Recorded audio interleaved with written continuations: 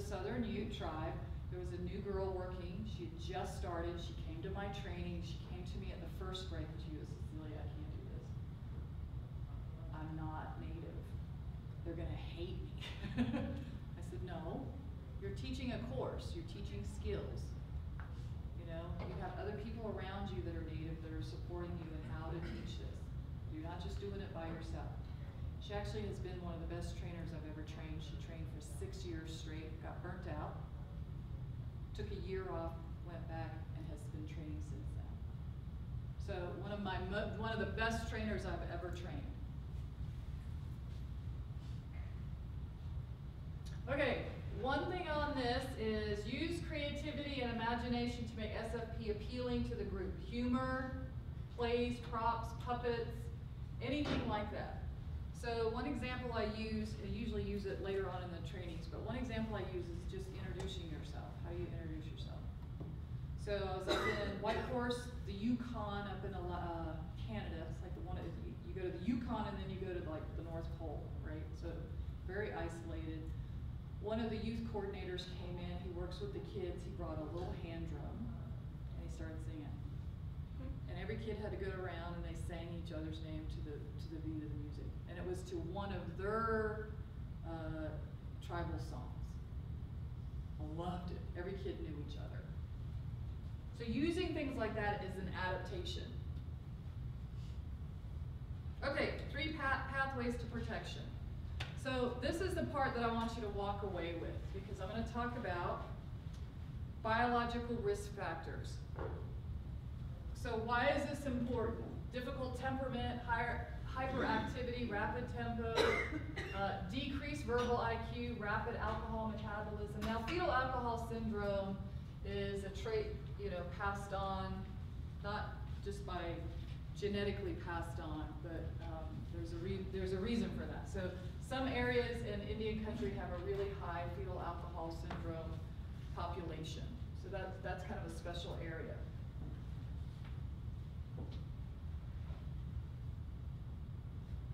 So these risk factors are some of the items we're dealing with within our families. So I come from education and teachers. So what are you taught when you go to class? What do they tell you in class? Sit down, be quiet, listen to what I have to say. You got to sit there for what, 6 hours? Right? So who's I don't see anybody. I can't see everybody's feet. People that shake their feet, right, or tap their pencil, or keep moving. That's a hyperactivity, rapid tempo, right? So you're doing it. You're just moving your pencil. You got to move, right? We're actually not creatures meant to sit still for 6, 8, 10 hours at a time. We're actually created to move, right? Hunt, gather, eat, find new housing, whatever, right? That's what we're built for. So sitting there for 8 hours a day, so you can see why a kid is like wanting to get up and move around and run around. But what do we do to those kids? We give ADD kids medicine. We medicate them. Instead of creating a culture where we can get up and move around and be interactive with each other, right? We diagnose them. Oh, you're a problem child. Oh, you got this. Oh, you have a low verbal IQ. Actually, that's what they said about me when I was young. Isn't that interesting? So what do we do about that? What is resiliency? Come on, everybody knows what resiliency is. Oh, by the way, this is my favorite slide. What's resiliency? Ability to bounce back. Okay. How do you have that? I have 13 aunts and uncles. I have a big family. So if you know the Tsos, people come up, oh, I know you. I go, that's not me. That's my sister. That's my auntie. That's not me. So I have a big family. When I was about 7 years old, I actually thought about this question. Why is that person doing better than this person? How come they don't seem to have any struggle?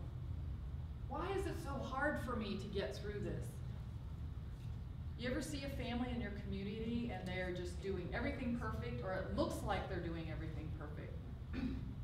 You know, their kids are dancers, there's a drummer, they go to all the events, they make jewelry, you know, they're just like doing everything.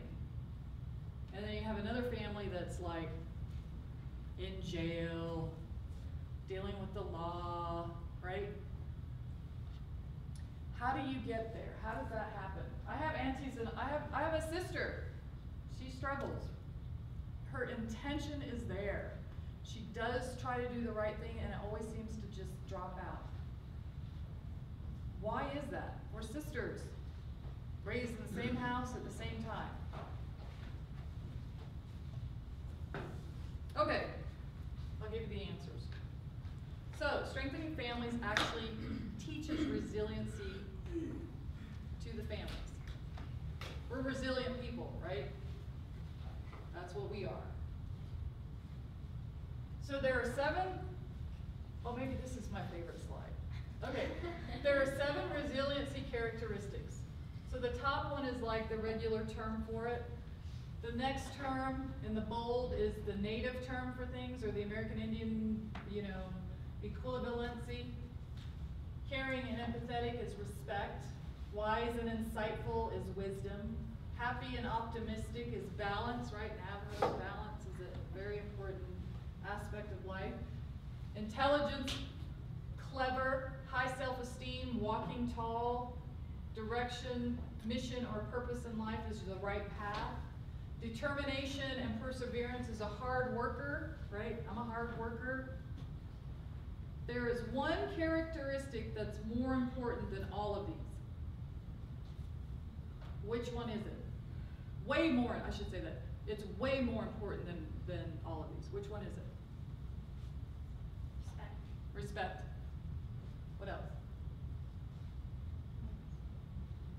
You guys need coffee? I know it was a long afternoon. I know. Nope. We'll start with. Nope. I guess it'd be balance. Hard worker. Balance, hard worker, Purpose. purpose, Self-esteem. huh? High self-esteem. High self-esteem.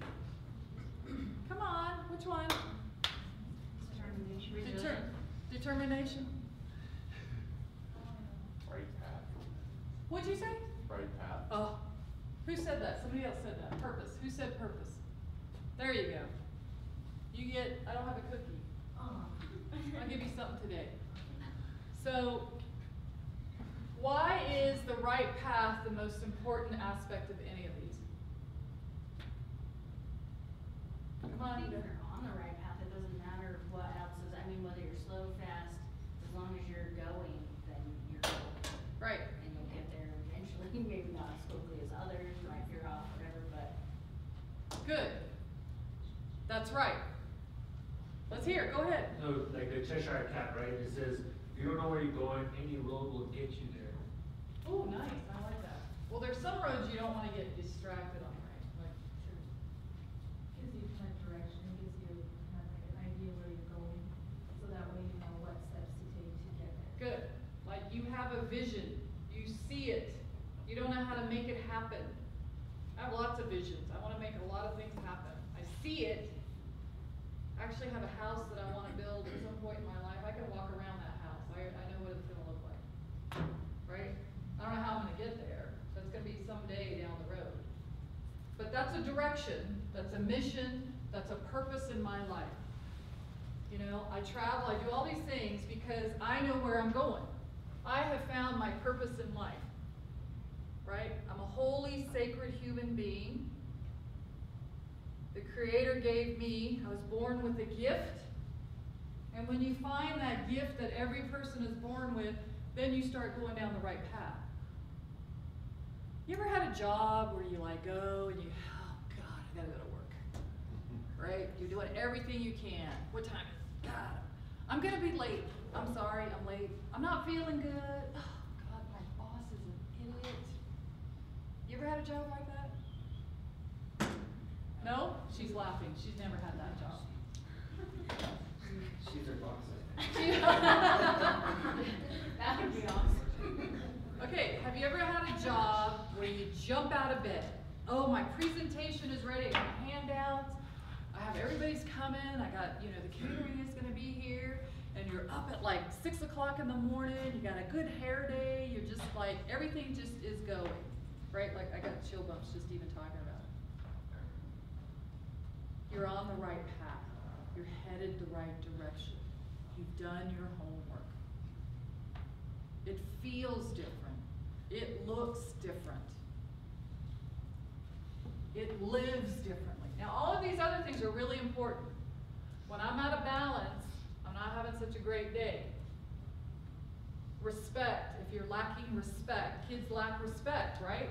Why do they lack respect? They don't see it. These are some of the things that we teach in Strengthening Families. Speaking and listening.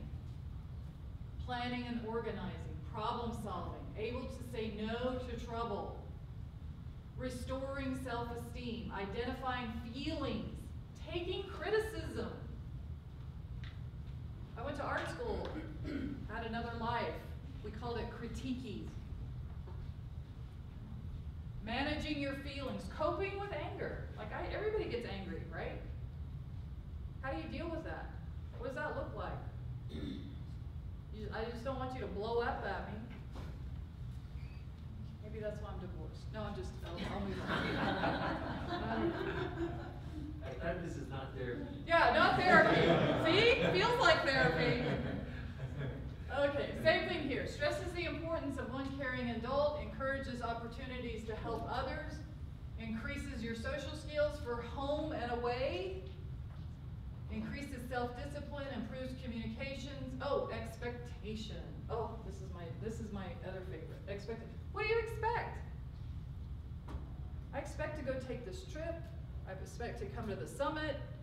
I might have these great expectations, and then you're disappointed because it doesn't happen.